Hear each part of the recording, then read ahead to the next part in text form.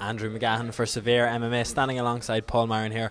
Paul, first of all, fighting in Dublin, I have to ask about the connection we have, the fight with Neil Seery. What's changed since then? How does he think he's improved? Dice que pelear en Dublín para ti, con la conexión que él tiene con Neil Seery, que es de aquí, que tenías que enseñar aquí, que tenías que enseñar a la gente de Dublín. Que soy un luchador que vale la pena pelear por el cinturón de Cage Warriors.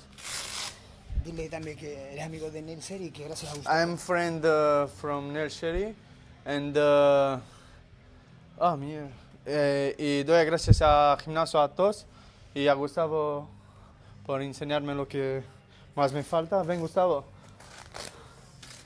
This is Gustavo, the other coach. He's a friend of Neil Seery. He's happy to, but he wants to say thank you to Gustavo because he helped so much in the last fight to train our weak things. So he wants to do a special thanks to Gustavo. Is this Andre's brother? Yeah.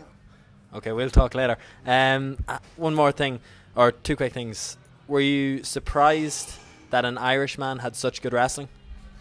¿Estás sorprendido de que un irlandés tenga un wrestling tan bueno? Yeah. No, sí, pero I don't know. No sé qué decir. Yeah. He don't know what to say. He said yes, but no. Because sometimes you hear Irish fighters don't have great wrestling because we don't have it in like America. Finally, Andy Young is a very, very tough guy. Why does he think he didn't get the finish? Sorry? Andy Young is a very tough fighter. What does he think he could do better next time to get a finish? Dice que el Andy Young es un tío muy duro, pero que puedes mejorar para acabar esto. ¿Él? Para acabar la próxima vez. Acabar el combate antes del final de tiempo. Pegar más fuerte, mucho más fuerte. Solo. Y solo.